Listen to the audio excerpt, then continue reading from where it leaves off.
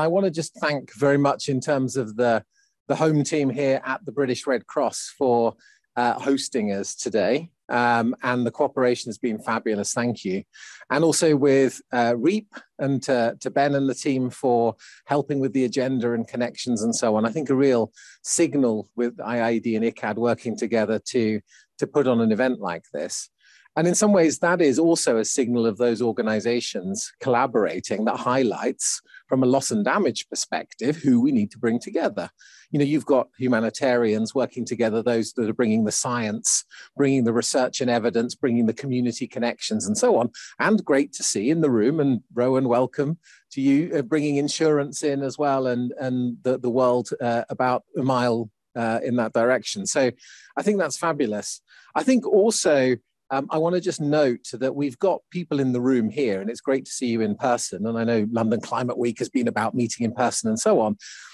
But also, we've got people from all around the world, including from communities on the front line of the impacts of climate change suffering loss and damage. And I think it's really nice then that we can have an event where we can try and pull off the technology that is about a genuinely global event, while also having a group of people in the room here. So really delighted with that opportunity.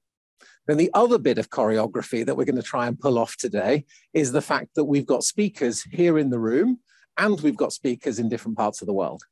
And so we're going to be going through these 3 panels chaired by esteemed colleagues who will come on and introduce themselves. The first one really looking at the practical experiences of loss and damage. What is actually working to tackle loss and damage? Second panel saying, right, well, how do we scale that up? And the third panel looking at what are the options for actually putting the money into that allows you to get to scale. So that's necessarily how we're going to cover things today. And one, I suppose, request is that this was intended to be a panel and a process that looked at the practical experiences. What can we do now, given that there are people really suffering loss and damage? This is not a space where we're going to have a big discussion about the politics of loss and damage finance or of governance and so on. And we've deliberately designed it like that because we think the agency that we can take now is about that practical action. Let's not wait for some political process that may or may not land in some X period of time where that's frankly probably already very, very late in the process. So I would really request that when you come in with questions, let's not have a big discussion about the politics of loss and damage. This is about the practical components.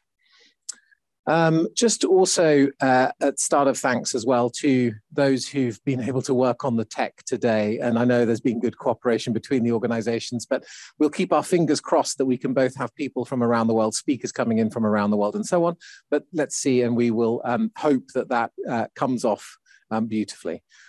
And I think without further ado, we should get on with the order of business. I think one final component is that some of you will be aware that we've been trying to pull together this program called All Act. And the idea of All Act being an alliance of organizations working on the practical dimensions of loss and damage. And so to those partners who are already involved in All Act, welcome as well, and to those who are online. And we're certainly looking at how we can really draw on what is an enormous practical experience already around the world of how to tackle loss and damage. Let's not think of this as something that is radically new or different to what has already been experienced in many places. This is about building on the collective resources that we've got and acknowledging that the nature of threats is changing in a very rapid way. So welcome to all those who are involved in All Act. And if you want to know more, I'm delighted to talk more with you about that.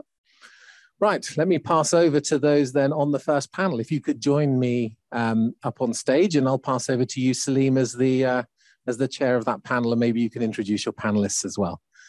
Over to you. Do you want to take the mic? Sure. Thank you very much, Tom, and good afternoon to everybody here in the room and also everybody online. So as Tom just mentioned, I'm going to be moderating the first session. My name is Salim Ul-Haq. I'm the director of the International Center for Climate Change and Development at the Independent University, Bangladesh. I'm normally based in Dhaka, but I happen to be in London for the London Climate Action Week. And it's a great pleasure to be co-organizing this event with IIED and with our other partners, the British Red Cross and REAP. So session 1 we're going to be hearing from 3 panelists, I'll introduce them in a moment, on examples of things that are already being done. So loss and damage from climate impacts is not new. They've been happening for many, many generations, forever.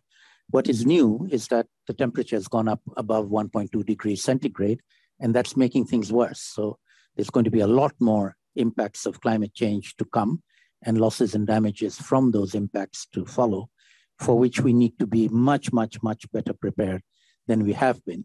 But we need to build on what exists, what we know, what we are doing, and that's the purpose of this particular panel. I'm going to hand over next to Sheila Patel, who again needs no introduction to people in this audience. Sheila has a very long history of working with Slum Dwellers International globally, in India in particular, but also all over the world, and particularly working with women living in the slums in the cities around the world, in the developing world. And they've been doing some very remarkable activities and practices, which I feel are extremely relevant that we can then build on going forward, learn from and scale up going forward. So Sheila, and support, absolutely. So Sheila, tell us a little bit about some things that you feel we can build on that your colleagues are doing. Thanks, Salim. You're giving me 5 minutes, right? 5 minutes. I have to compress 40 years in 5 minutes. So I'm going to... is it on? It's on. Okay, so I'm going to give you 2 examples that reflect the way in which we began to deal with what we thought were crises, and which now we have a label for, called losses and damages. So the first one was that my work began with people who lived on the pavements of Mumbai and faced evictions from the municipality every 15 days to a month. And we had developed protocols of how to get early warning. You get these gray vans that come. So there's always somebody from the nearby area who will quickly come and tell you that the vans are coming.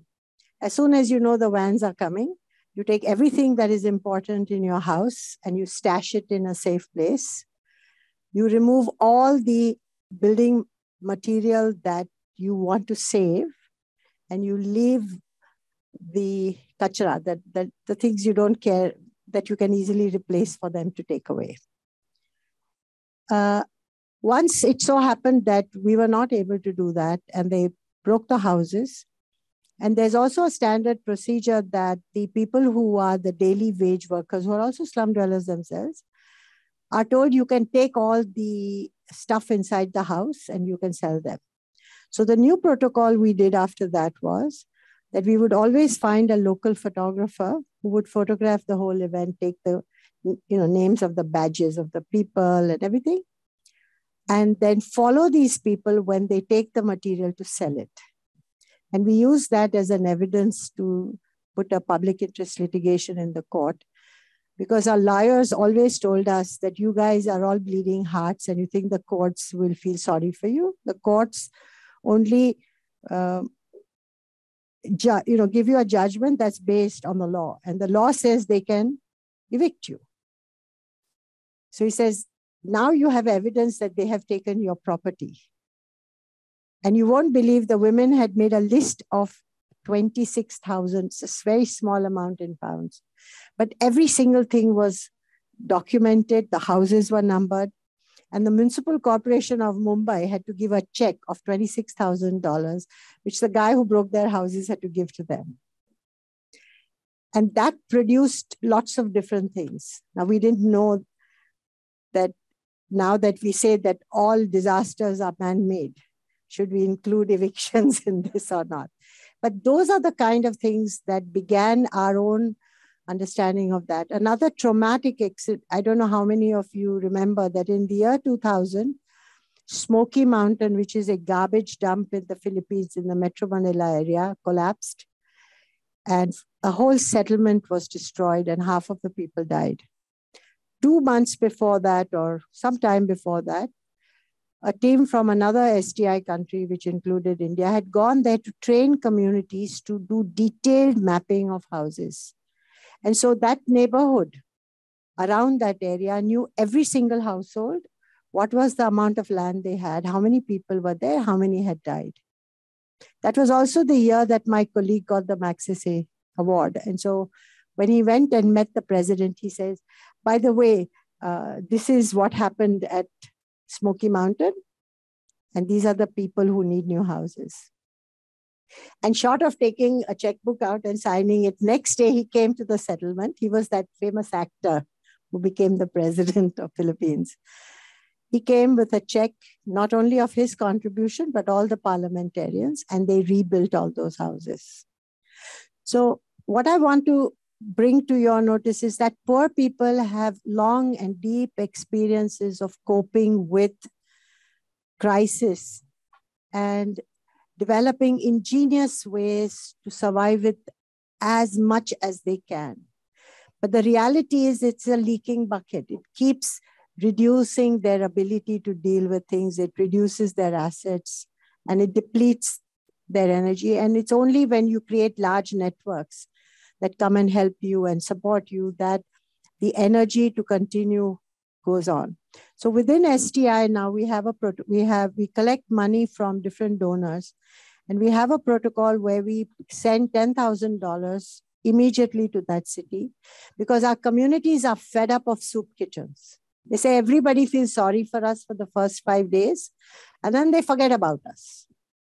So we don't want that kind. We want our community to be fed by us. And when we feed each other, we document the whole thing and we decide what alternatives to do. And the reality is that the alternatives mean you build another house again in the same place and wait for the next evictions. So a lot of our work in STI has been to stop evictions, to support people through evictions, to negotiate for long-term solutions, and to bite the bullet to say that we will accept relocation if we cannot deal with this. So I want to bring into this conversation the challenges of addressing relocation, because very few organizations have experience of doing that, and it's never included in the loss and damage discussion. So either people have to move for their own safety, or they have to move because they don't have a right to stay there and it depletes them. So I feel that those are the kinds of contributions we can make, but we also feel that poor people are tired of being victims. We believe that they are the first responders and they don't get treated like that. So I'd like when you continue this to go into that. And the last part is, I have to do my PR. Yes, go ahead. So we have a campaign called Roof Over Our Heads. It's a campaign that acknowledges that poor people design, construct, and finance their own homes, and it keeps getting destroyed and they have to do it again. So we're going to look at ways by which we produce much more robust, resilient homes within the affordability that they have initially, but subsequently work with various commercial and local organizations to start treating them like a market. Mm-hmm.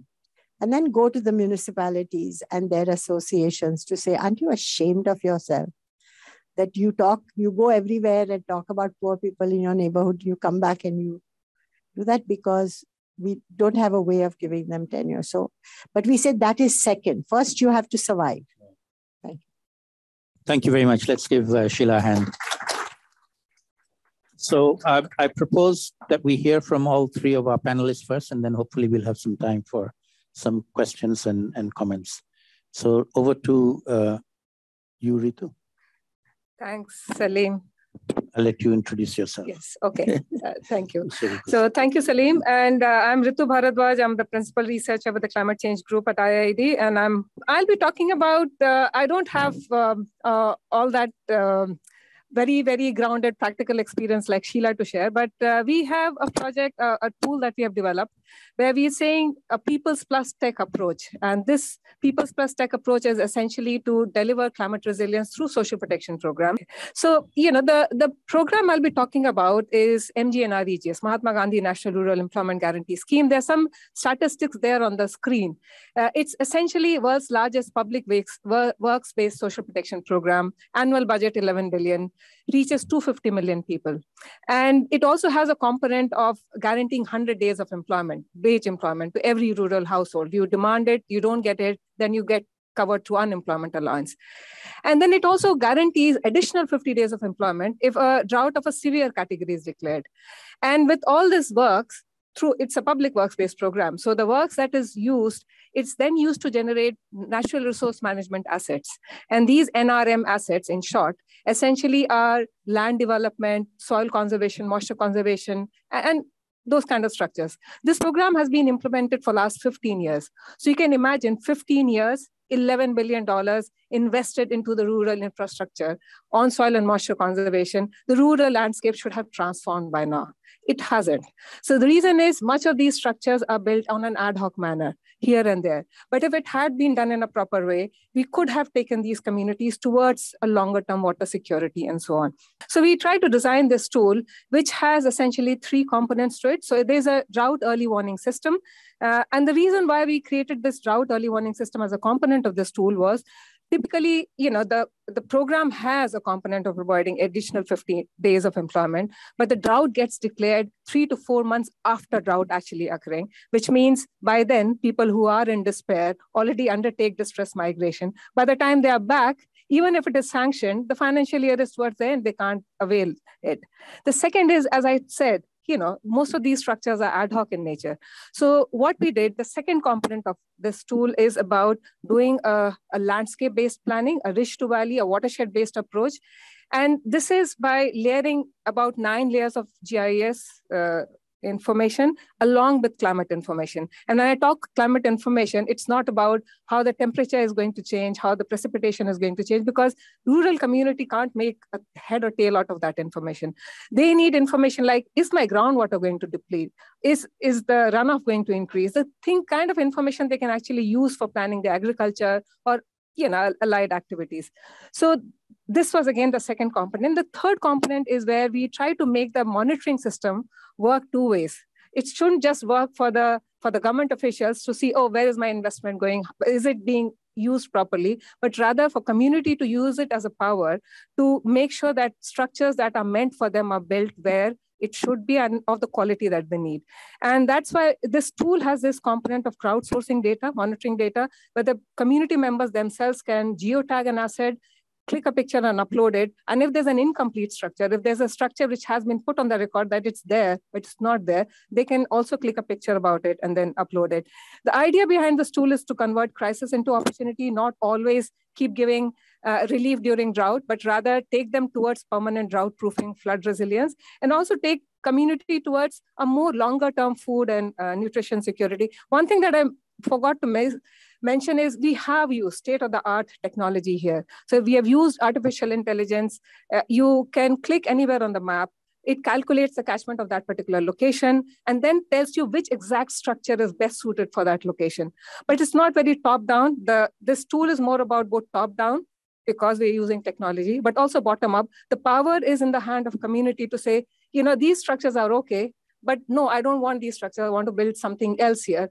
And they can change it if they want it. While developing this tool, we made sure that it was co-designed with the government officials, because there's no point developing state-of-the-art technology, which they can't use. The infrastructure does not permit. The people who are going to use that, they don't have the capacity, they don't have the technical knowledge. So this tool was very much designed in spirit and in every way with them. And that's why this tool is completely institutionalized within their system.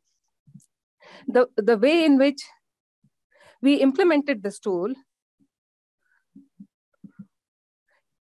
so, right now, one of the success factors of this tool is the government of India. We have implemented this, pilot tested this tool in 2 districts in Madhya Pradesh in India, but now government of India is scaling it up, right? In fact, we are in the process of developing a proposal as to how it can be scaled up pan-India level. We are also using now to try to see how this social protection program can be used to converge with informal labor market reform, because as part of this work, we are also looking into some of the non-economic loss and damage, such as farmer suicide, the distressed migrant, because migration has always been there. It's a part of the livelihood package of the community. But how do you make sure that there's some portability within the social protection provision? And also to see if there is an insurance payout mechanism can be clubbed with this social protection program. So in the process of just quickly, I'll show you a few slides very quickly. So when my first slide said people's plus tech approach. So I just talked about technology, not talked about the people. So, the success of this tool is very much people, because without people, it won't have succeeded. And the way in which we scaled it up was using climate sathis or climate volunteers, or in real sense, climate friends. And these are people from within the community, and they are trained on how to use the tool, but then they use it. So they're so this tool was launched about 2 years back, and we just try to capture some of the impact of how this tool is really looking on the ground. First kind of impact was on the gender intersectionality. What this tool did was it gave power to the people, to the women, because we all know that women play the. So see, these are the women who perform almost 60 to 70% of the work in the agriculture sector. Anyone who's worked in this space would know. Women are the ones who perform most of that work, but they never get that role or decision-making power when it comes to deciding where the structure should be built, how it should be built. And these women, you see all of them, they like this lady, I remember Rukmini, when I actually saw her in action in the village, I thought, God, like she can really run for the president's election. The way she commanded and the way she talked. And I thought technology had given her an additional power, because now she said that now when I go to the village meetings, people look at me with awe and respect, because I have information which people don't have. And I'm able to guide them what they should be doing. But we say women lead differently. They don't keep the power to themselves, they share it. There are just a few slides which I wanted to quickly run, if it allows me. So, and then in India, there are certain marginalized groups, which are called scheduled caste and scheduled tribe. They have been traditionally marginalized. And this scheme gives additional provision, a special provision for some of these structures to be built on their own private lands, but they don't get their voice in the decision making. The sub-engineer would go and tell them, oh, your location is not suited for this structure.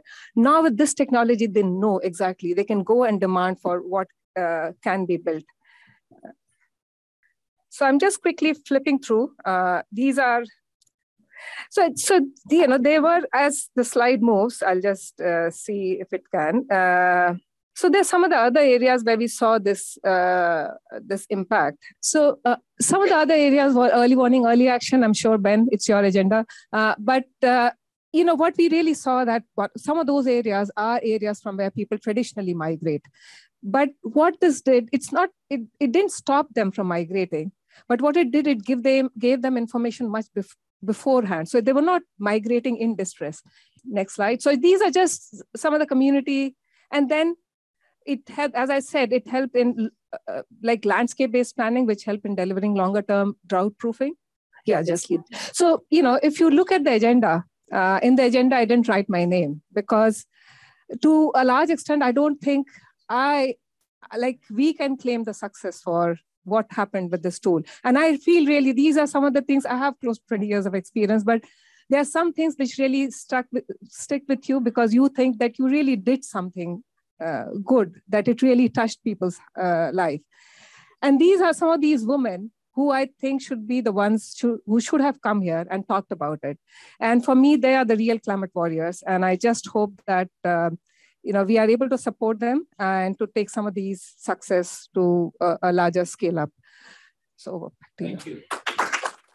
Thank you very much, Ritu. Let me now invite our third panelist. Inanne, are you with us?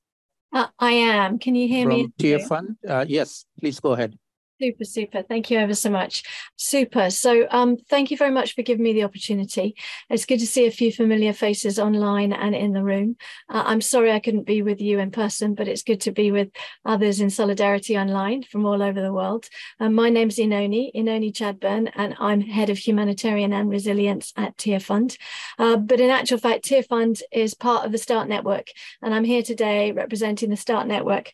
I found it with interest that Sheila said quite early on, it's only when you create large networks that you get energy. And START Network is a collaborative of over 80 international and national-based organizations coming together because they believe in systems change for humanitarian situations, including the fact that I personally feel it's immoral that you wait for a disaster impact to happen and you do not support communities to be able to seek opportunities to protect and serve themselves and self-determine their own outcomes with humanitarian financing in advance of a particular event from happening. Because we know in this day and age, we have technological understanding and a real sense of insight into what could trigger new and emerging crises. So I'm going to tell you a little bit more about Start Ready. But just to give you a bit of insight, START has actually got two sides of its work. It has got the START funds. You may know us best with START funds, which is rapid, flexible, pooled contingency funding for dynamic decision-making for small to medium-scale crises. But then you've also got START Ready, which is predictable, triggered funding at scale for foreseeable crises using risk analysis, collective planning, and scientific modeling. And that's what I want to just push into a little bit for you today. So what is Start Ready? So I'm sorry, this is a very complicated slide. Can I also just tell you some of the things that we have to do to support communities around anticipation are quite complex. And that is actually the challenge, and one of the challenges that I do want to share with you as we go throughout. But we've got two sides of the screen here. You've got one where you have pooling and one which you have no pooling. So what Start Ready is a risk pool. And that says on the left, you can see where it says no pooling. Maybe you have 4 different bilateral donors who commit to certain countries. We have Bangladesh, Pakistan, Philippines, or Madagascar. And they say they want to support either in terms of anticipation or even in terms of emergency response, those countries for the hazards that they face into. And now they happen every 1 in 2 years, 1 in 4 years. But you can see there's a decompartmentalization of the funding. Now, if you go over to the one on the right, you can see by pooling it, we're able to stretch the money to actually cover and provide social protection to up to 1 million more. And that's because we're using a sense of risk analytics. We're using statistical modeling to be able to say, well, hang on a minute, that 1 in 2 year event is going to mean that not all of that money is used all at the same time.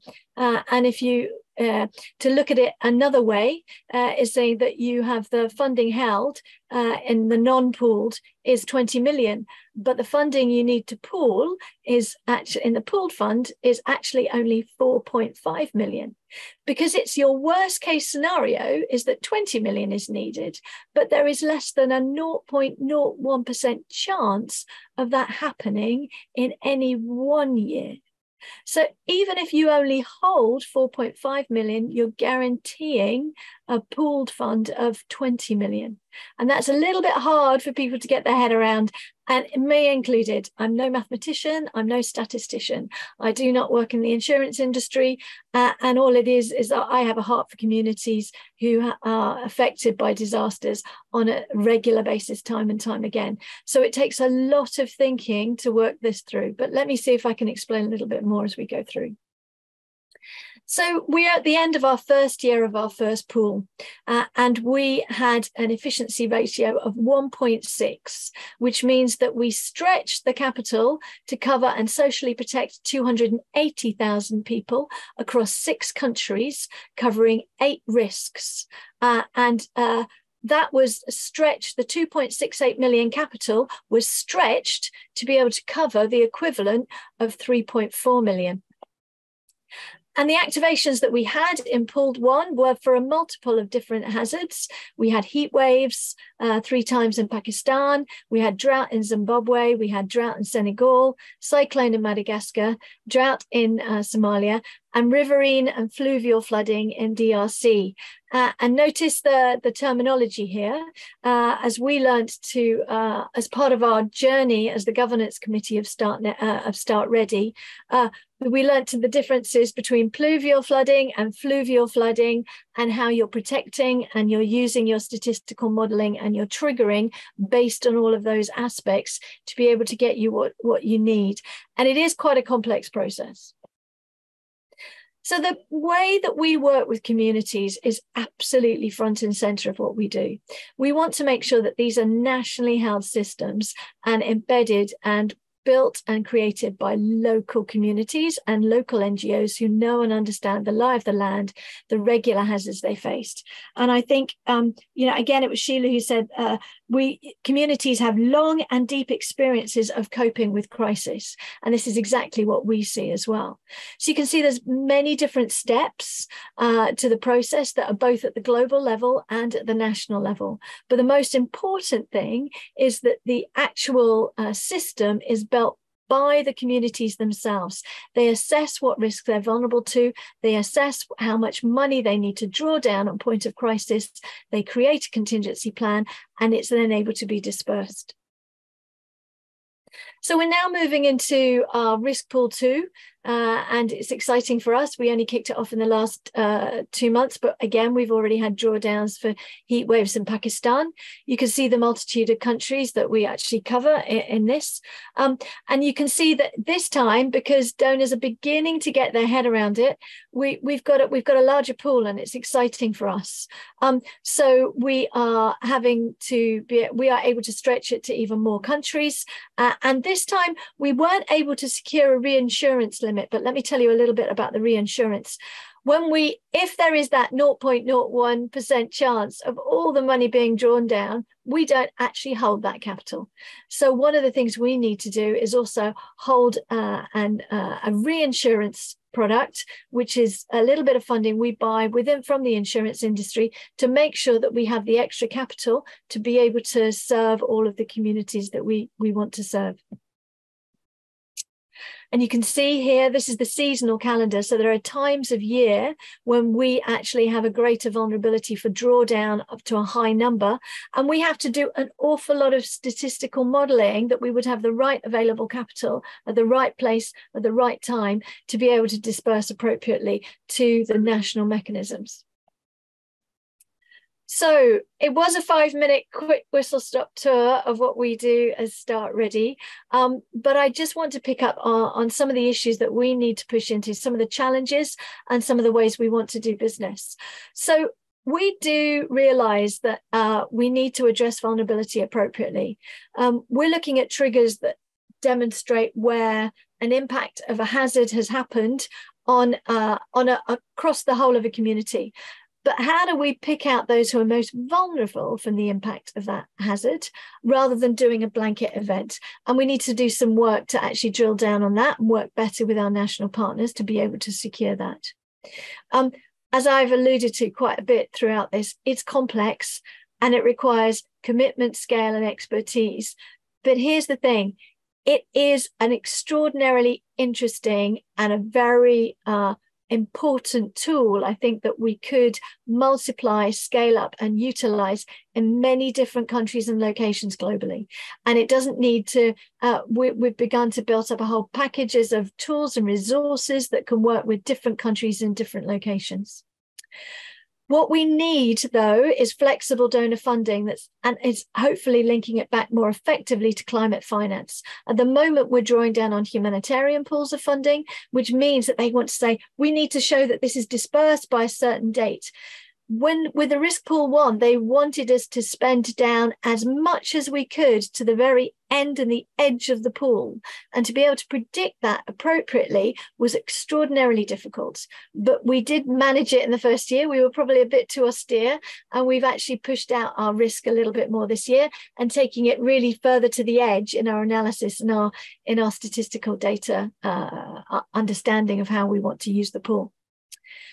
Final 2 points are we want to continue to embed this as nationally and as locally owned mechanism as possible. We want to be able to demonstrate that we don't have to use heavy, intersets of intermediaries. We can get this down to as locally as possible via just this simple pooled mechanism, and by having this networked approach that we can all use global expertise alongside that real sense of understanding and insight from the communities who are affected by climate disasters, and to come together to actually make sure that we can actually take this to the next level.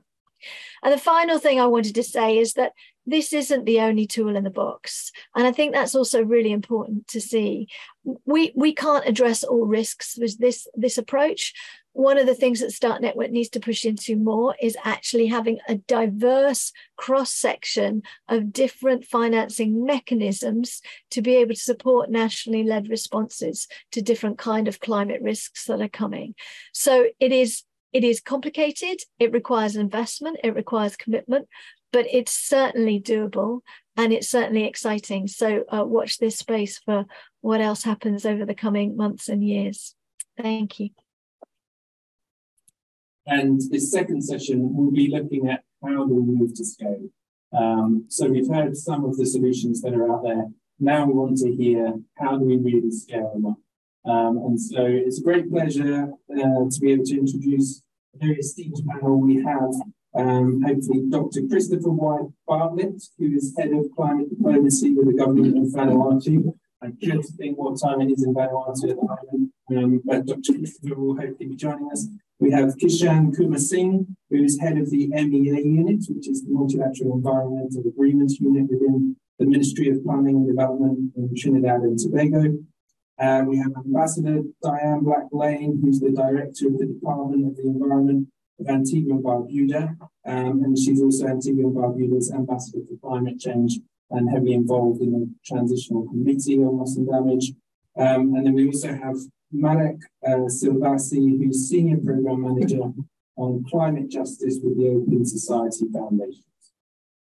So we have the same two questions for all of our speakers on this panel. So let me just read out those questions and then we'll go to each speaker individually. So the questions are, number one, how has your government organisation been scaling up efforts to address the impacts of climate change in recent years, and what have you learned through that process?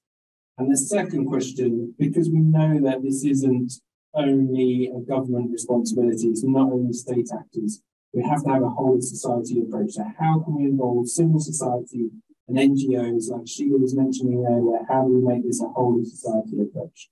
So first of all, let me hand over to Dr. Christopher Bartlett. Can you hear us okay, Chris? You're on the line.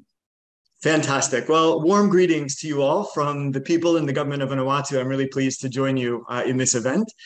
Let me say that scaling up action is truly what is needed right now because we are absolutely out of time. I'm going to take us a little bit back to the early 1990s when Vanuatu, as the co-founding chair of AOSIS, asked the developed world to make available funding to help our island communities actually scale up what they were already doing to try to address loss and damage from sea level rise. Now let's fast forward to now, 2023, the international community still has not mobilized a coordinated response to that request in the form of the fund or in other forms. But despite this, Vanuatu has and will continue to act to address loss and damage, and we will scale up that action nationally. So about 10 years ago, we began to scale up this action by decentralizing loss and damage work, the assessments, the planning, and the implementation of action down to as many local level actors as possible. And we did this by promoting the establishment of community climate disaster and climate change committees. So these committees are made up of village chiefs, church authorities, men, women, youth, people with disabilities, and they hold a mandate to do this long-term risk planning and capacity development for slow onset and rapid onset events and post-disaster need assessment. Very importantly, the work of these CDCCCs is formally recognized in our disaster management systems. Their roles and their responsibilities are, in fact, written into our national standard operating procedures.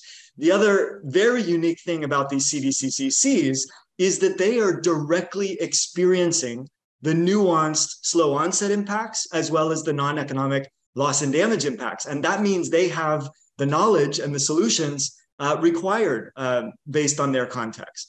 So now we have CDCs across the country, and they are requesting and receiving tailored and on-demand technical assistance from, as well as finance, from a range of NGOs, businesses, and OBNEs who are working in those areas. And this is possible because our government and non-government community work very closely together. In fact, our NGOs have joined as part of the Vanuatu Climate Action Network, and our business community is part of the Vanuatu Business Resilience Council, all to provide direct support to these CDCCCs. And in fact, because of this coordination, these networks now have a formal seat on the decision-making table of the national government, which is the National Advisory Board for Disaster, Climate Change and Disaster Risk Reduction. So the key message here is that Vanuatu's nationally defined system for addressing and scaling up loss and damage is actually premised on a whole of government and on a whole of society approach. And it formally includes community, the CDCs themselves, as well as our non-government stakeholders into our institutional arrangements so that we can flexibly design and implement and scale the loss and damage solutions that are most appropriate and contextualized.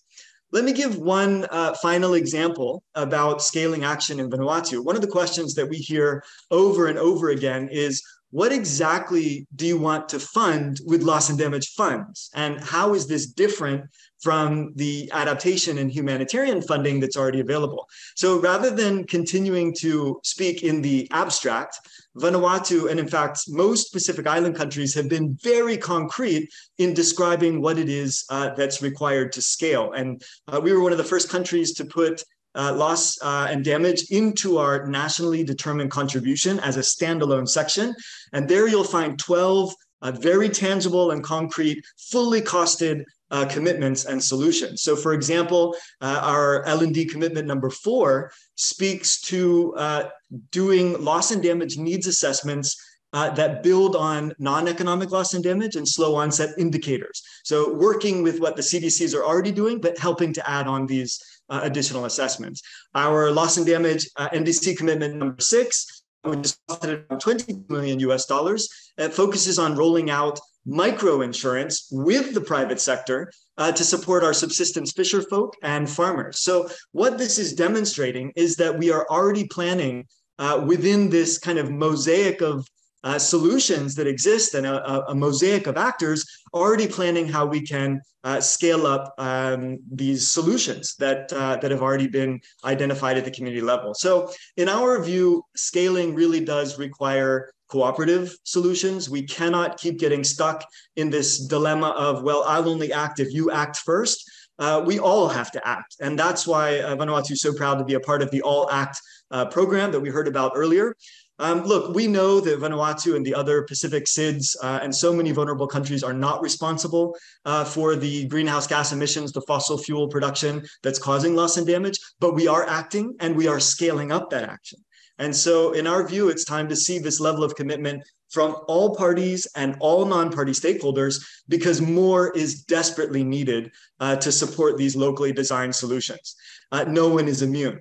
Vanuatu is not a member of the transitional committee that is now working on some of these proposals and solutions. So I very much thank you for allowing us to voice some of these concrete proposals, and we hope they make it into the presentations at COP28 and the proposals submitted.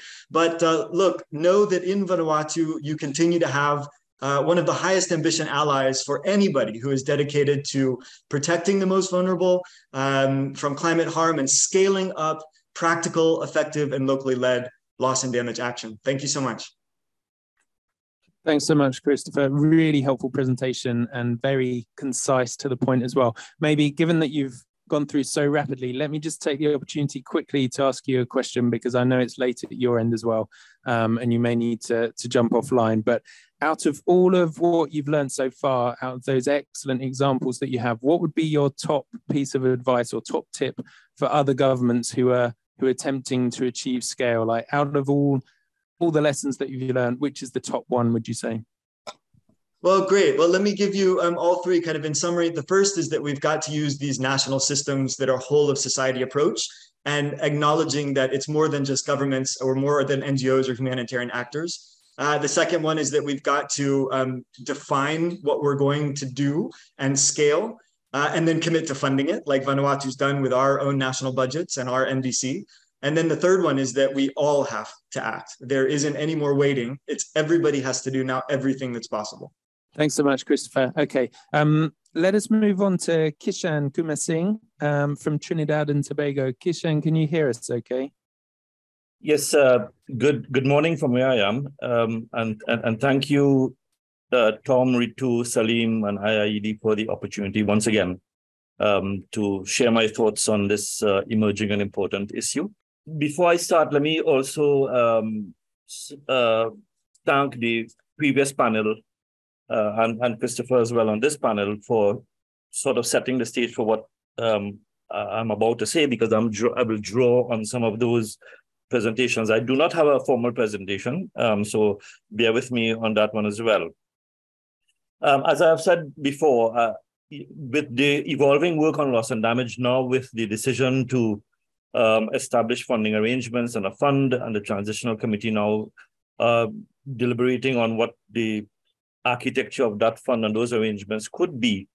One of the things that I think, in responding to the question, that can work simultaneously or in tandem with scaling up national efforts is the need, and I've said this before, is the need to, in the context of the international funding arrangements now, the need at the national level and even at the subnational level and community level to develop some kind of approach or some kind of methodology for quantifying loss and damage. There is, and this has to include both extreme events and slow onset events, because with each manifestation of climate change impacts, there will always be some kind of residual loss and some kind of residual damage. And I think that coming up with some kind of methodology, some kind of tailored approach at the national level or the subnational level or even the community level or sectoral level to assess and quantify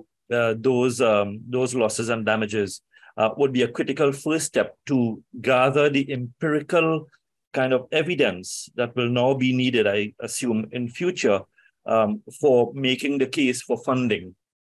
We heard from previous panelists the case for targeted funding and fit for purpose and so on. And where would these funds be placed? And I think I'm drawing on Christopher's last point.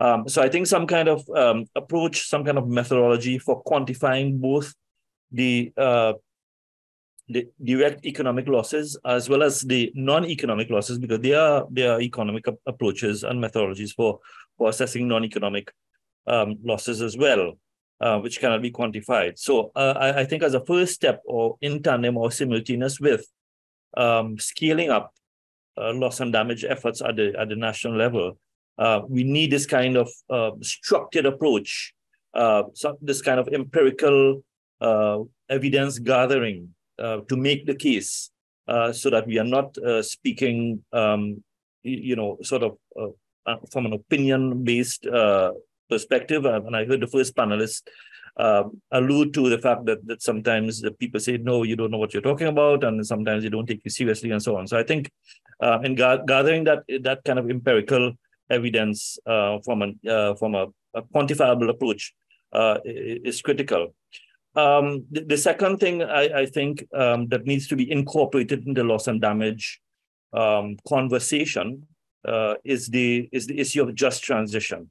And I can only share our own experiences and our own approaches on just transition. We have developed a draft just transition policy, which is now before the cabinet awaiting approval. And the next step, of course, would be to develop an implementation plan for implementing the just transition. And it's not only restricted to the low carbon or the energy transition and the expected and the unintended consequences that may arise from that, from a labor perspective, but also in keeping with the no one left behind principle of looking at disenfranchisement, of loss of livelihoods, and of loss of income from the direct impacts of climate change. And this would invariably involve issues related to loss and damage as well.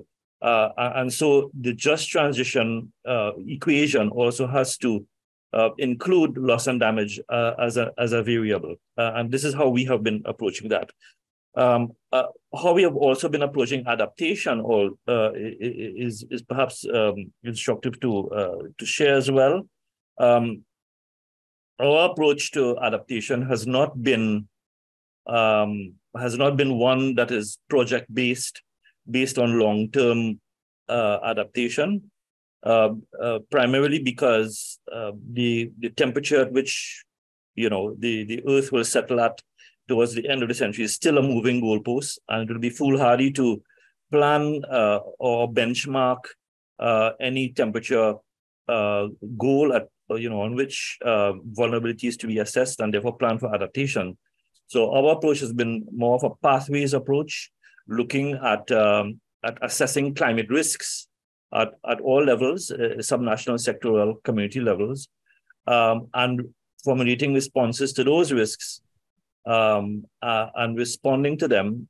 And then when the climate impact manifests itself again, whether it's drought or whether it's flooding or extreme weather events, to evaluate those resiliency approaches and then tweak them, of course, bearing in mind and keeping an eye on long-term adaptation. So it's a pathways approach to building climate resiliency through a risk management or climate risk management approach. And to that end, what we have been doing is really as an approach to scaling up and truly integrating climate risk in the national development paradigm is to train local government bodies, the subnational government bodies, the community level bodies to assess climate risks, because every sector, every community is different and would have a different vulnerability profile, and therefore a different sort of loss and damage risk that may arise either from extreme weather events or from slow onset events. So for example, here in Trinidad, we have communities that are dependent on natural resources near the coast or on the coast, as well as communities high up in the hills. And of course, you could easily fathom that they would have extremely different vulnerability profiles, and therefore loss and damage potential and risks. So what we have been doing to scale up and to integrate is really to afford or to empower these local government bodies, which have responsibilities for various jurisdictions within their remit, to assess climate risks within their jurisdiction, to also quantify what those risks may be, because this will feed into the national budget requirements as well. And as well to inform international multilateral financing for loss and damage, not only from an extreme weather event perspective, but also from a slow onset, whether that manifests itself as drought, as food production limitations, as crop yields, as health impacts, and social costs, and so on. So that is how we are doing the scaling up from a bottom-up approach through empowerment and capacity building. But again, I wanted to underscore the need for a structured approach. And I want to repeat my call that I've done on this forum before for an approach to look at asset management, to look at resiliency of hard infrastructures and the soft systems as well, and how they can withstand climate risks. And this, of course, is in keeping with the now accepted broad definition of loss and damage in terms of averting and minimizing, so that attention and focus can be made on those assets that are particularly at high risk to climate events, and therefore, as far as possible, quantify what those risks can be when a particular climate event manifests itself, whether it's an extreme weather event or slow onset, which will have to be revisited going forward, consistent with our pathways approach. So I'll leave it there for now. That has been our approach, and the again, coupled with the requirements for building that requisite capacity to address loss and damage from a more structured and empirical approach rather than subjective, sort of semi-qualitative evidence. So I'll leave it there. Thank you very much. Willing to address any questions that may arise. Thank you. Thanks so much, Kishan. Thank you.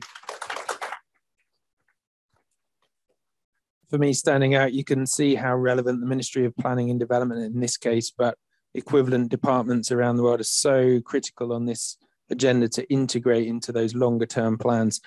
Let's move on and then see if we have time for questions towards the end. But Ambassador Diane Black-Lane from Antigua and Barbuda, I know that you've been heavily involved in scaling up efforts nationally for a number of years now.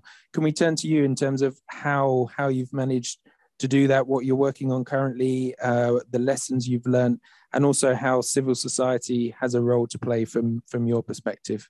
Can you hear us okay, Diane? Diane, are you online with us?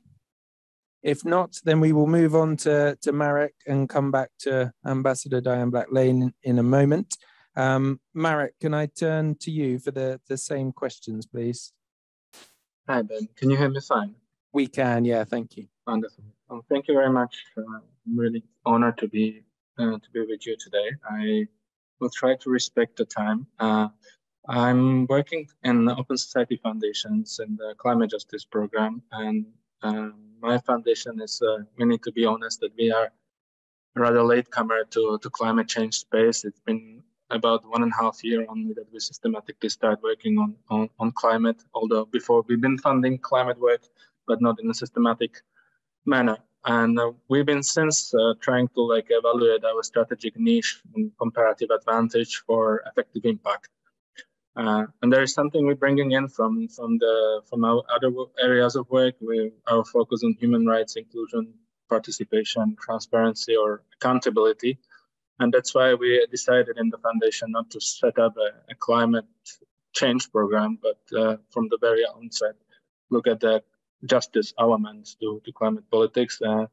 And in that, we're bringing in an OSF legacy, which is very much focused on the protection of climate and environmental defenders, working against authoritarian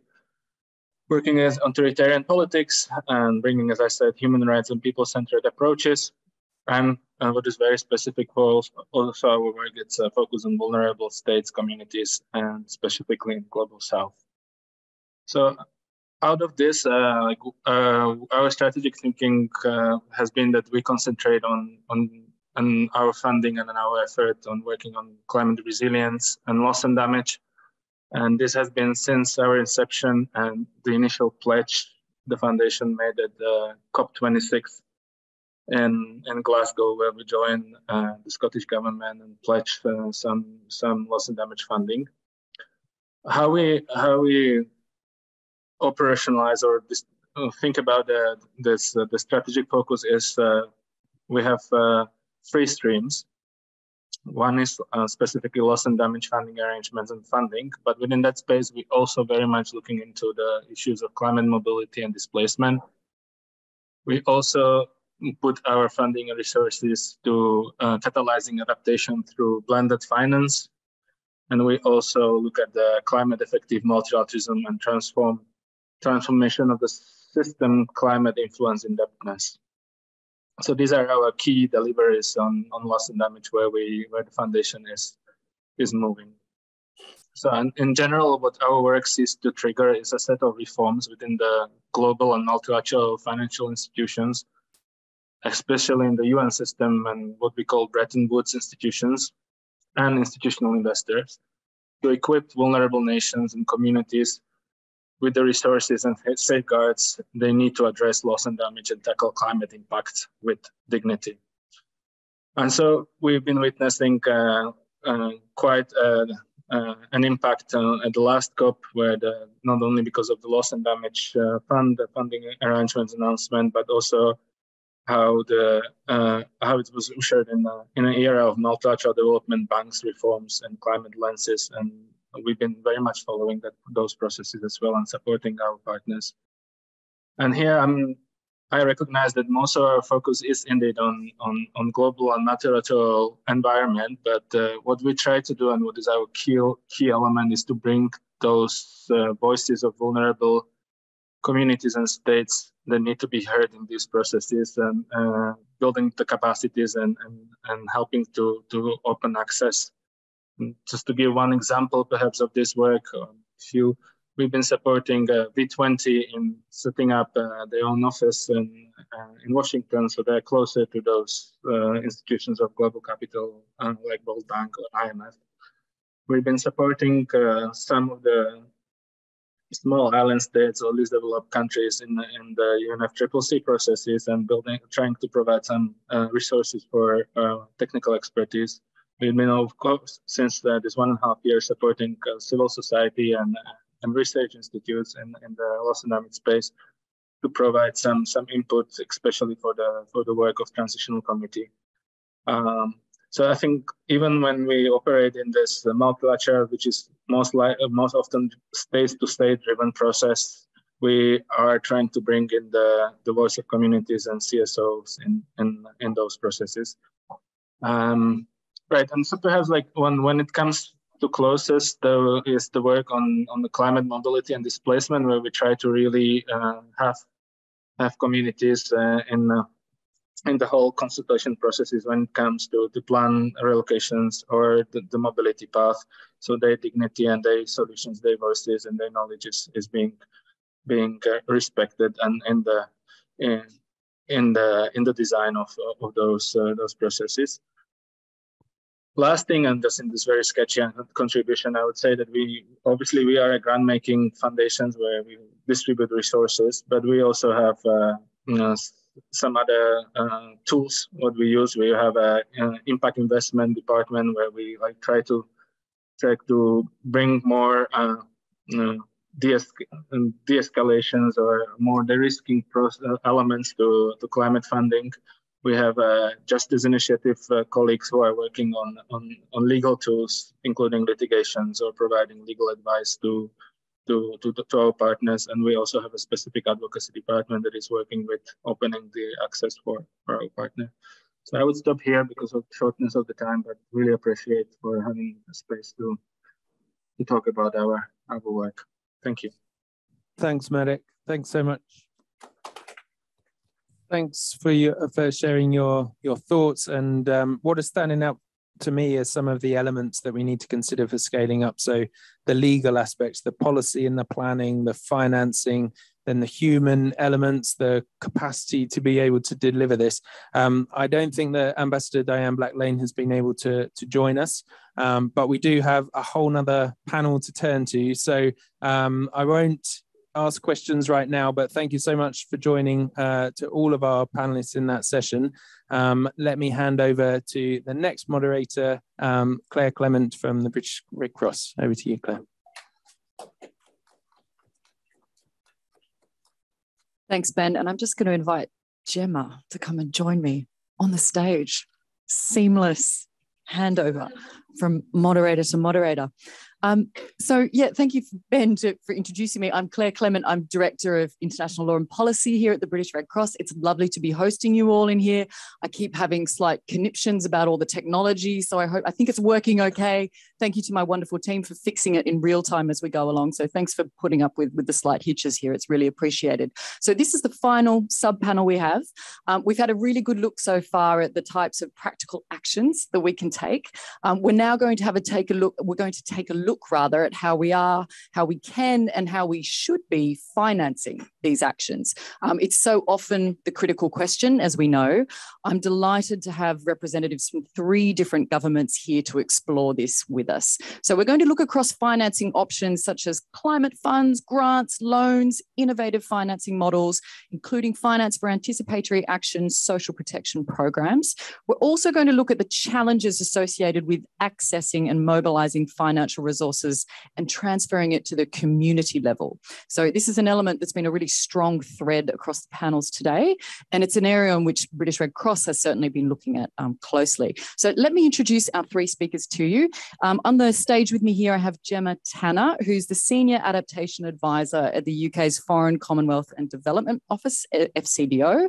On the screen, I'm hoping we have Catherine Simonet, who is our Adaptation Lead at Agence France de Développement. I have just completely butchered your mother tongue. Apologies for that. So from AFD, Catherine, lovely to see you there. Whew, you are there. And then third, we have Sinead Walsh, who is the Climate Director at the Department of Foreign Affairs for the Government of Ireland. And you're there as well. It is working beautifully. Fantastic.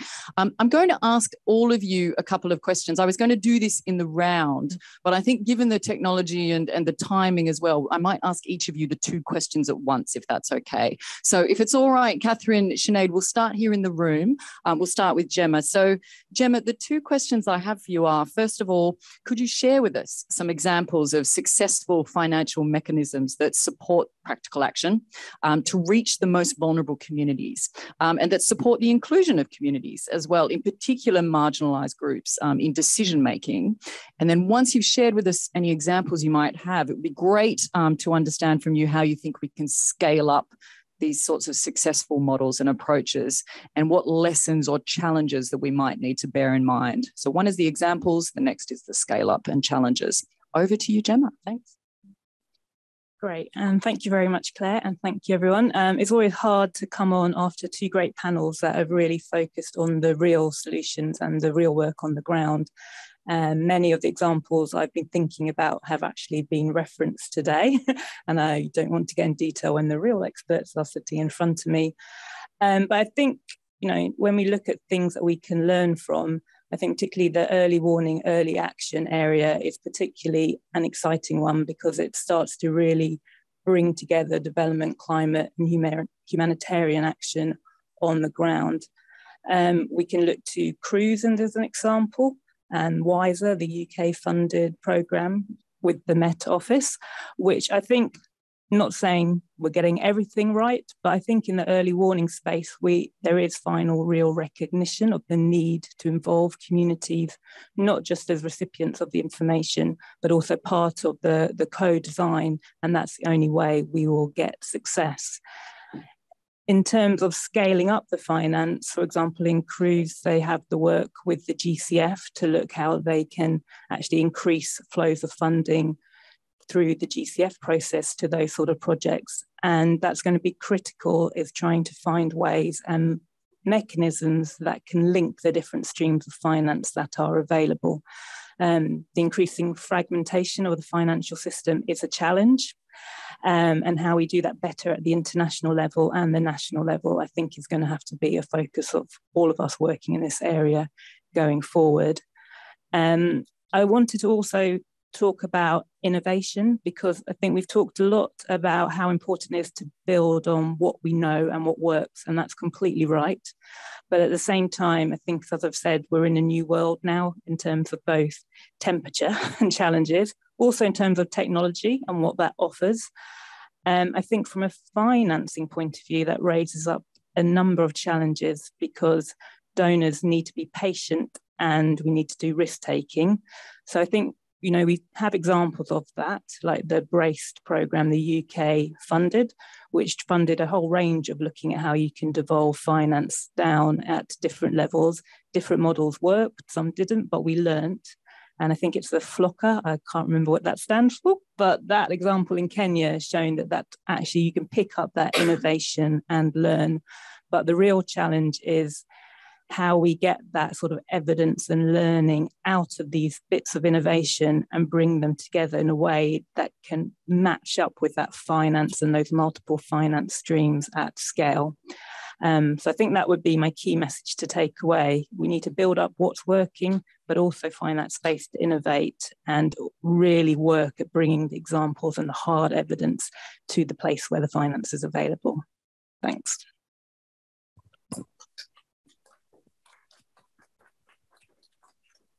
Great. Thanks, Gemma. Thanks for pointing to some of those examples we have that increasingly, I guess, look to better community participation, including in the co-design, and also pointing out some of the problems that we still face in terms of innovation challenges. Fragmentation of the system is a critical one as well. Turning to Catherine now, if that's okay, for your take on these two critical questions around whether you can share with us some successful examples of financing models that you think have worked, in particular to get funding to that critical community/local level. And then based on that, what are the opportunities here for scaling up those types of models? And what challenges do we face and lessons we should be learning? Thanks, Catherine, over to you. Thank you, and thanks a lot for the invitation. I'm really happy to participate to this exchange, and it's been really interesting. The two first panels on solution were really instructive for us. From IIED's perspective, I think the main point for all of you is that we are a development bank. So we are part of the French climate team, and we are funding climate and development activities, but we also are not directly engaged in climate negotiations, and we are implementing and funding solutions. And reaching the most vulnerable and marginalized communities can be a challenge because as a development bank, our traditional partners are mostly national, regional institutions, and our tools cannot be always adapted to support local action, but nonetheless, IIED is also funding some activities and supporting progress on aid localization. We have dedicated tools that specifically target fragile population and support aid localization. For instance, we do have a fund supporting organization of civil societies and NGOs in calls for proposals. And we have a fund that is dedicated to peace building called MINCA, and that encompass a pillar specially dedicated to aid localization. I do think also that it's important to mention that we have a huge experience in funding local regional institutions, and that these projects are anchored on decentralization, devolution processes, which they are not systematically taking into account climate vulnerability, but they represent a really important background work that we are doing with political dialogue, local communities, and on the local action. So we can build up on all this experience and dialogue for introducing climate action. This is, for instance, what we are doing on a basket fund, a proper basket fund in Rwanda, which is a project co-funded with KfW, and we are working with the Ministry of Local Government with the support of the Global Center on Adaptation in order to integrate climate dimensions within an existing fund of decentralization and proper basket fund. We also work on adaptive social protection, where we found a lot of opportunities with the World Bank. We find a lot of opportunities for targeting the most vulnerable in appropriate ways. I do think that we also need to improve the knowledge we have on what is needed in the ground, and especially with this emergency of loss and damage needs. And I do with a project on Adapt Action, which is a program dedicated to specially dedicated to adaptation and working in 12 countries in Africa.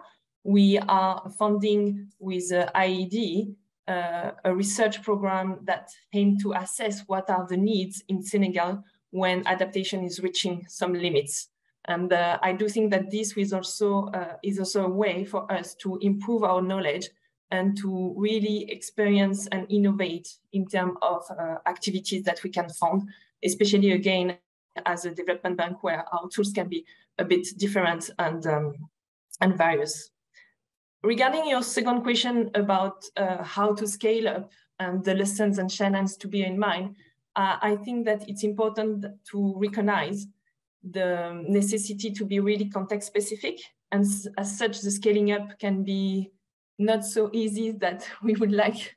And there is a need for recognizing there is discontinuity in the scales of actions, and the replicability is not so easy. So defining suitable solution will always, and even if we have such kind of successful model, and I've been involved in my previous work on braced activities, and that was also one of our braced lessons, even if we have really nice pilots and really nice solutions, the scaling up of action will require expertise and time. We need to have dedicated means for technical assistance, for capacity building, and this is something we are pushing a lot at the French Development Agency, to really dedicate financial and also human means to tailor this solution. We also find that it's necessary to have a mosaic of tools in order to best respond to the context and the challenges. And this is with a layering solution, with taking into account the multidimensionality of vulnerabilities and the different scales of action, that we will be able to provide a robust solution. And finally, I will echo what Gemma mentioned about the importance of coordination. We do foresee that solution will not come from one partners and one unique solution. It will be the coordination between climate finance, but also between the different actors, private sectors, public sectors, development actors, that will help us to coordinate and provide the relevant responses and the level of response that we need. Thank you very much. Thanks very much, Catherine, for those comments. Obviously, a lot of richness in there, but in particular, noting your point around, as we're looking to scale up these examples, the need to remain very context specific. And we've obviously heard a lot of practical actions from different contexts today. So how do we actually feasibly, sensibly scale that up while maintaining that context specific approach is an interesting one.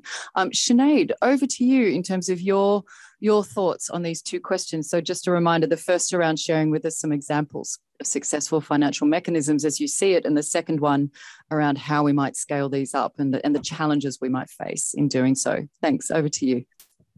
Thanks a lot, and I think I know we're very short of time, but happily I think Catherine and Gemma have mentioned some things that I might have otherwise mentioned. So I'll try to be quick. I suppose like some other countries today, Ireland is sitting on the transitional committee, and so it's just really good to be getting kind of insights from these kind of events to feed into that. I mean, I might be, slightly provocative and sort of question the question a little bit, because one of my concerns, frankly, about the climate finance sector, which is a very fast-growing sector, is that there is, as in the development humanitarian sectors where I sort of come from, there is a great tendency to jump to conclusions about certain initiatives which sound good and which say, we are serving vulnerable communities and we are being participatory and so on, and without waiting for the evidence. So I'm finding, the climate sector is quite prone to trends, and I think that's just something we need to be very careful of. And sort of maybe jumping to the second question first, I think one of the principles is we need to be very tough with ourselves about evaluation and evidence, because almost every initiative says we're really serving communities and et cetera, we're really meeting the felt needs, but actually when we evaluate we often see something that's quite different. I think it's obviously good that climate finance is increasing quite rapidly. We're actually in the process of doubling in Ireland in a 3.5-year period. So it's obviously something that I see as positive, but it also does concern me that we sometimes hear nice principles and then we associate that with practice, and I think that's quite a big jump. And so I liked listening to Yononi talking about how this work is complicated. I think let's not run away from that. Reaching communities is actually one of the most complicated things that you can do. So let's make sure that we really rigorously evaluate what we're doing before we scale up. And the second thing I wanted to say, just before getting a little bit specific, is that, I think we have a huge amount in climate finance to learn from the development humanitarian sectors, which are a lot older and which have indeed made many, many mistakes, but also learned a lot of lessons. And so one of the things we're doing on the transitional committee is looking at, things like the health sector, for example. How are we reaching, not just looking within climate finance, but how are we reaching communities well in some of these other sectors in terms of how we design new arrangements. So I suppose, like others have said earlier, the kind of loss and damage finance for us is quite a new concept. But if we look at, some of what we do in other areas, I think we can see the kind of models that we want to scale up. So I would just mention, and I think this is, I'm sort of glad that this is sort of echoing what others said earlier, like Ritu and Unoni, for example, because I think one of the areas where I see the most potential is indeed in anticipatory action, and specifically in shock responsive social protection, where, again, there's already been quite a bit of work. There's already been mistakes made, lessons learned. We've got about 40% of our humanitarian funding is now going to anticipatory action, and I think some of it's country level, some of it's global programs like the DRAF, Start Fund, SURF, and so on and so forth. And I think, we all know that that anticipatory action works. We have the evidence for that, and we all know that we never seem to do enough of it. And I think at country level as well, our embassies, our Irish aid programs in different countries are finding that there's really some good potential to scale up what they're doing in those country-specific mechanisms, which is coming to also to some of what Christopher and Kishan spoke about in terms of the country ownership. So in Malawi, Uganda, Zambia, the PSNP in Ethiopia, which a lot of people would be familiar with, I think we have seen evidence of what works, and I think these are some of the areas that we'd like to scale up. And just maybe to come to the second question again, I suppose a last few points about maybe what should we bear in mind in terms of that scale up. I think one thing that springs to mind, I would totally agree with what's been said about national ownership and national systems, and India is also a very good example of that, of course. But I suppose a couple of things on that. One is, we still need to evaluate how those kind of programs are working, and also we of course need to be very conscious of particularly conflict affected situations and countries where that kind of national ownership that we've heard about and national systems are just not going to be an option in the same way to reach all the vulnerable populations. And I think we have evidence, in fact, that climate finance is particularly neglected in fragile and conflict-affected states. So we really need to sort that out. And I know there's a process led by the Red Cross and the World Bank that many of us are involved in to try to see what we can do about that. Another maybe scaling up principle that we should have. Gemma talked about donors taking more risks, which I totally agree with. We've heard about flexibility of donor funding, which I totally agree with as well, and longer term funding. And I think that's something that we're trying to do. We've actually just launched a big scheme for all of our main civil society partners in both development and humanitarian work. One scheme for all of their development and humanitarian work, 5 years, basically core funding. And I think this is the kind of way that we need to go, because these are very difficult contexts, and we need to be, by definition, very responsive. So I think as donors, we need that flexible long-term funding, and also we need to be taking some risks ourselves.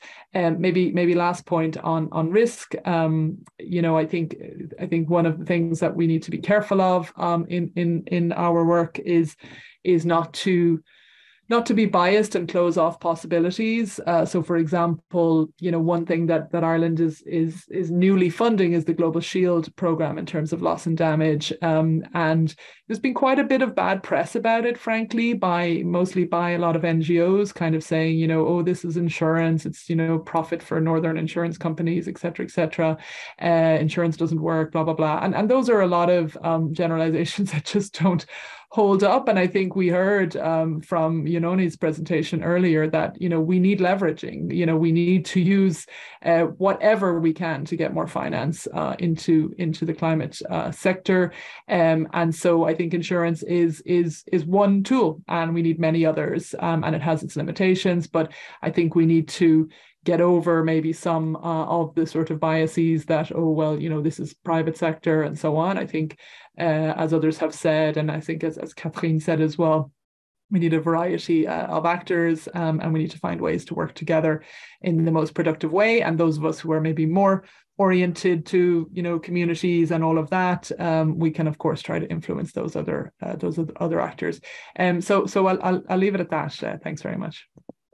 Thank you.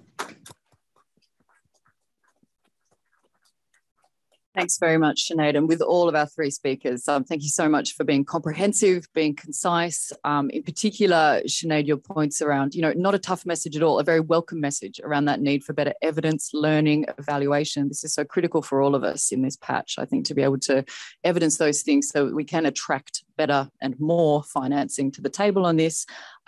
More use of multi-year and flexible financing, that was very critical and important to hear that governments are thinking about that and how they can utilise those in this space as well. And then your points at the end around insurance and really capturing a broader point around the validity of different types of financing tools in this space, so that we're not only looking at donors as governments, we're looking at all sorts of private sector tools as well. It's incumbent on all of us to be able to bring that evidence evaluation and learning to that diverse group of finances as well. So thank you for those excellent points. I'm really aware we are out of time. Thank you so much to our three speakers. I'm really sorry to our in-person audience and the online that we don't have question time for this panel, because I think that would have been fantastic, but maybe in a broader 3-week session, we could do that to unpack all these issues. So just thanks very much for bearing with us in this sub-panel, and over to Ritu or Tom, I think now. Yeah. Thanks all. Thank you, Claire. Thank you. So I'm going to speak very briefly and then pass to Salim for some final words, I suppose, of inspiration as we go. I think what today demonstrates that in an hour and a half, it is tough to get all of the voices in and to have a proper dialogue, but equally, I think an acknowledgement that we need that range of actors to come together.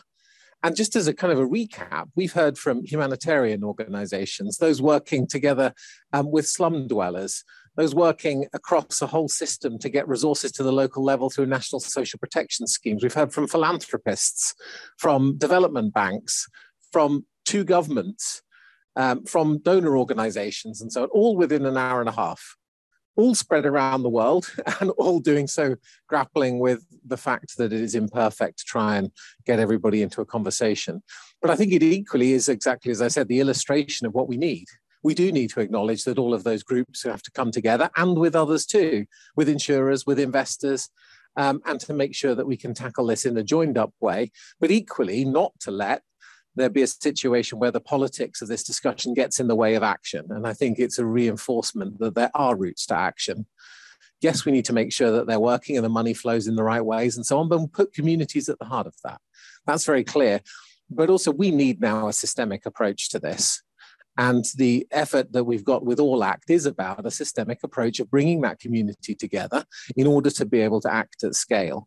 So yes, it's early days for this, but we really look forward to welcoming everybody who's been on the panels, online, in the audience, to be part of a journey now, which is about banding together in a much more systemic approach rather than one that fragments, which we've heard is not the way forward. So thank you, everybody. Sincere thanks for the help around this. Final words to Salim to send us off into the London afternoon. Thank you very much, Tom, and thank you to all the panelists, and apologies to the audience who didn't get a chance to say anything at all. So I've spent the last week here in London participating in various events in the London Climate Action Week, and it's been a very, very enlightening exercise. And I feel that this particular event in London has a lot more potential than we are making of it. These events that have taken place over the last week are all very good, but also fragmented. So can we start thinking of doing this together in a much more scaled up manner next year? And in the homework for all of us being connecting with each other, finding collaborative activities and things that we might be able to learn from each other, even do together. And then next year come back and talk about things that we are doing from the ground level, taking to scale at national level. We heard the case of India, and then taking to scale at global level, because we have no time to lose. I think we are going to have to find a new way of doing things, smarter, quicker, more effective, while we are learning at the same time. So I think the Climate Action Week is a very good opportunity for us to utilize as a practitioner-led combination of actors, some based in London, some coming into London, and some coming in online. But we can actually make that a practitioners and action-oriented a series of events, particularly in tackling loss and damage from climate change, which is now my #1 agenda. That's all I talk about nowadays, avoiding and tackling loss and damage. So thank you all very much. I appreciate you all being here, and thank you to Tom and colleagues at IIED for organizing this. Thank you.